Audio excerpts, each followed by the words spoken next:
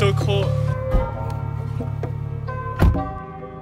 What's up guys, hope you guys are doing well and I hope you guys are having an amazing holiday, having an amazing winter break. And I feel like my holiday just started because I had an assignment due at midnight on Monday and I handed it in at 11:30.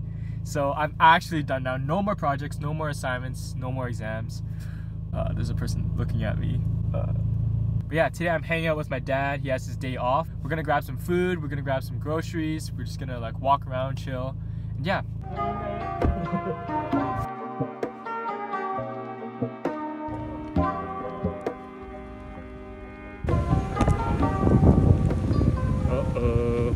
Looks like we have to wait a bit. Yeah, so right now I'm just waiting outside of Nam, waiting for my spot.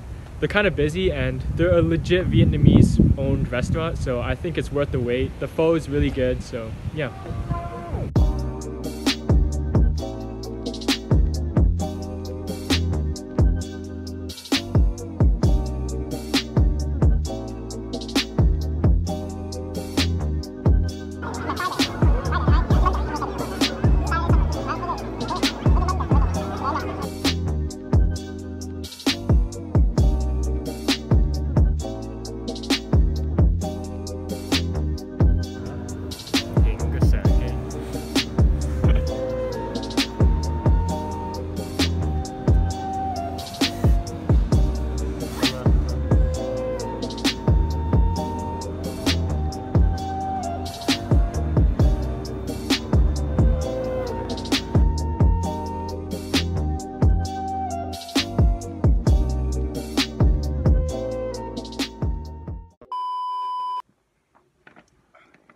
Alright, so I made it back home and I just wanted to sit down and talk to you guys a little bit about what I've been thinking about for the past few weeks. So I've noticed on YouTube there's been a bunch of videos out there about like holiday gift guides or like top 10 things you should buy for like a photographer or filmmaker. And it really got me thinking, like when I was at Best Buy, I was looking at these like super nice cameras. Like I was looking at the Canon G7X Mark II, like a great vlogging camera. I was looking at some of Sony's mirrorless cameras, and as you guys saw from the footage, like it looks really good, but I was just thinking, and like I'm using my iPhone 7 Plus and it still looks fine. So I was just thinking about like why I even vlog in the first place, and it just brought me back to my first video that I ever made on this channel. And if you guys remember, I just started vlogging because I just wanted to keep track of my workout. I just wanted to literally log my workouts and see my progress. So yes, everyone has their own style of vlogging and vlogging is constantly evolving, but I feel like vlogging at its core is just video logging, which is just like tracking what you've been doing during your day or tracking whatever you want and just looking back at it. A bunch of people have asked me like, what do I use to film or what do I use to edit? And so yeah, I'm using an iPhone 7 Plus that Vincent, my buddy, gave to me, and I edit on my 2017 MacBook Pro. If you guys know, like the keyboard for that isn't the greatest, but it does the job and I don't need the touch bar, so I got like the lowest tier. So for anyone out there who has like starting a YouTube channel or like starting vlogs as like the top of their New Year's resolution list, I would say in terms of choosing a camera, just use whatever camera you have and whatever is the easiest for you to use and like the most efficient for you to use. So for instance, I use the iPhone 7 Plus to record everything, but I also have a Canon like DSLR, which even has like the flip out screen. It's great, but the thing is I don't have an SD card reader on this MacBook, and my dongle that I got doesn't have one either, so importing videos is kind of difficult when compared to iPhone 7 Plus. I can just airdrop the videos straight onto my Mac and start editing right away, which I find super convenient and like super easy.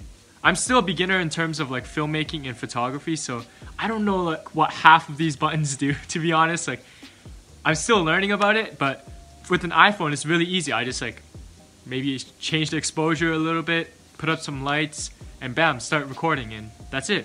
I shoot all my videos at 1080p at 30 frames per second and it looks pretty smooth, right? But like nowadays, even with like the iPhone 11, like you can shoot 4K at 60 frames per second. Like that's ridiculous. So to be honest, you don't need to go out and like buy like a super fancy camera just to start vlogging. Like nowadays people have smartphones in their pockets that are basically amazing cameras that they can use for vlogging. So I posted my first YouTube video 7 months ago, and I feel like I've definitely learned so much about vlogging, but at the same time I'm still a total beginner. Like I know that gear doesn't matter, so I've learned to use what I have to its full potential. I'm literally using like an old guitar stand that I have, and I clamped my Gorilla Pod onto it, and I put it like right on the floor.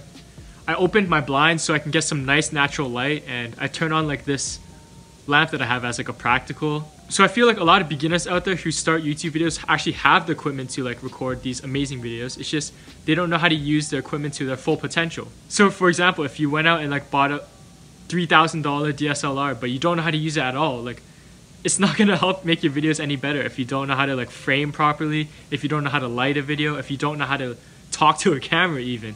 Like talking to a camera is super awkward, like it's super weird, but the more you do it, the better you get at it, you know?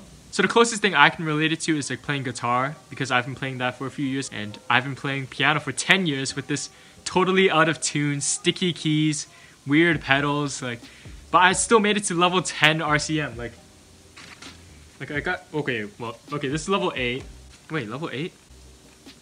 Okay, well, I made it, I finished level 8, which is still very impressive with like the type of piano that I've had, but my point is, you don't need the gear to learn things, like, yes, of course, if you have like better gear, like you might sound better. But if you're a total noob and you have like a $3,000 guitar, like if you don't know how to play it, what's it gonna do, right?